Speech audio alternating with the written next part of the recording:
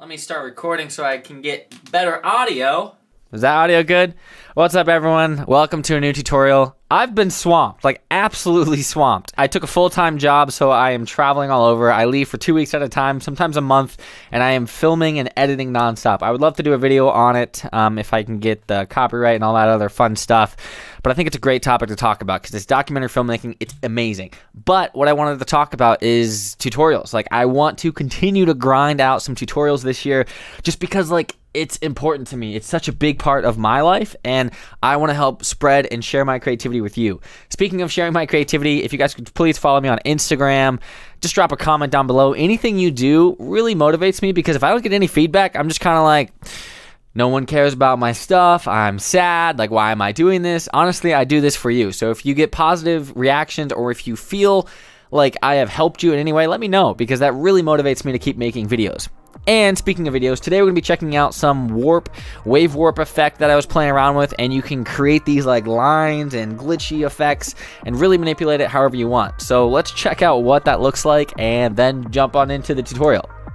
Roll the clip.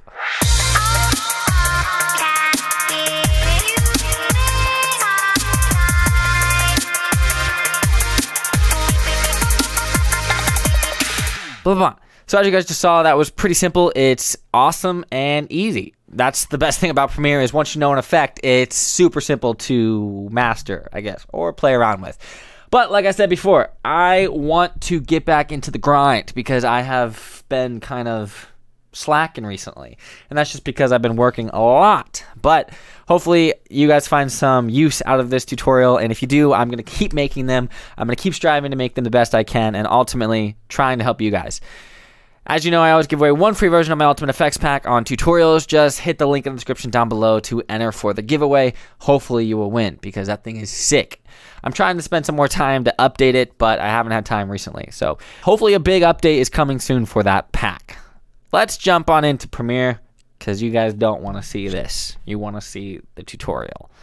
Hit that like button and drop a comment, please. It helps. All right, we are in Premiere Pro, so let's make this fast and efficient. We have two clips that we're going to be working with of my lovely girlfriend.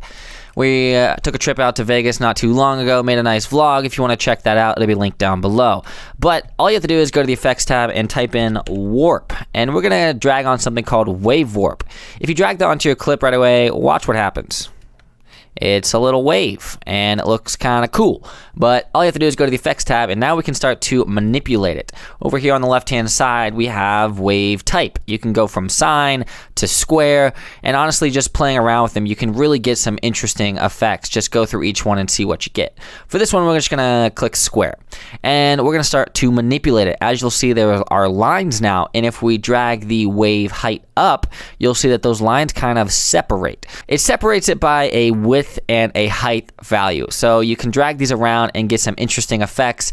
Keep in mind, you may want to adjust your settings to about 1/4 or 1/2 depending on your computer. All this does is it ripples a wave based on your parameters. So I found that if you change your direction, you get some interesting effects, as well as your wave speed. So if you drag your wave speed all the way up to 100, watch what happens. Your computer freaks out because you can't run it right away. So typically I'll click on my clip and select X. That will select the clip I'm working on, and then go to Sequence, Render Into Out. So yeah, as you can see when we play back through it, it's kind of creating a little glitch effect or a little stutter horizontal line effect. And the best thing about it is once you create something, you can kind of manipulate it, drag this stuff around however you like. And I like to chop it up. For example, I'll go into my clips, make it a couple frames, and then just come in here and change my effects around the rotation, pretty much everything from speed, and then you'll start to get your desired effect. And you can just kind of play around with here and keep chopping it up however you like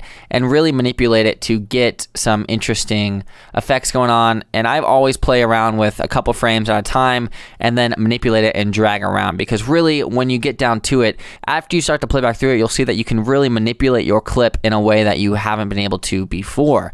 It's a lot of fun, but kind of looking back at my intro video sequence, you can see that going through here, I just added some cross dissolves and really just stuttered these things around to edit to the beat. And that's super simple because you just got to listen to your audio.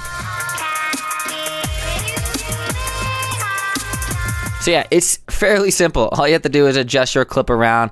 I would advise doing like little segments at a time and then just dragging that wave warp effect on and manipulating it to get something that you like. Typically, I'm just dragging around the wave height and the wave width to get the look. You can also copy that clip on top of each other and do 2 waves to really change up the look, and it's honestly just manipulating it around. If you guys want, I can make a preset pack with a bunch of these, so you can really just click and drag them onto your clip.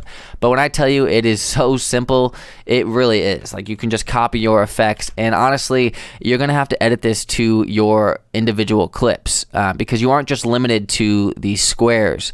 That's just the example that I'm showing you. You can really change this however you want and use like different things, because like this one is an uncircle and it creates like almost a hazy look, which is kind of cool. And you can kind of go back through here and really get some simple glitch effects if you're trying to glitch to another section of your video. So yeah, if you want to go somewhere farther up in a clip, you can use this to glitch between those and transition a little bit more seamlessly than you could have done before. So ultimately, that's pretty much it. It's so simple. It's just going to be you playing around with these effects and seeing what you can do with the wave warp effect.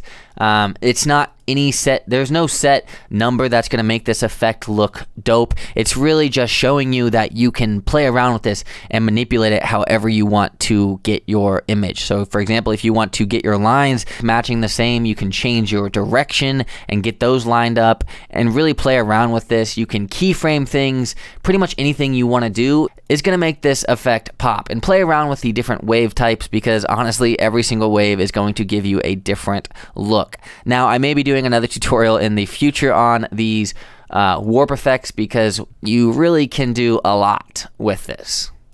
I mean, it's a simple effect. What else do you want me to do? You know? But no, it's good. Hopefully you guys enjoyed today's video. If you did, please let me know down below. I want to do fast tutorials because I just want to show you something and kind of let you experiment and play, because ultimately that's how we get better, is we play with effects and then learn what they do and adapt them to our own clip. So if you play around with this effect and you do something dope on Instagram, tag me in it. I will definitely check it out, or just shoot me a DM and I will let you know how I feel about it. But also, if you guys have any ideas for future tutorials, let me know, because I will do that. Like, I'm trying to base my content around you and what you guys want and what performs well, but at the same time, I don't want to just do like evergreen content, you know? I just want to make it different and unique. So that's all I'm here to do.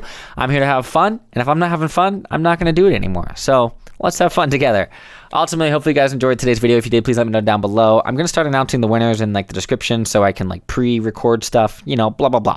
So the winner for this tutorial, or this week, whatever the hell, the winner of the contest will probably link down below.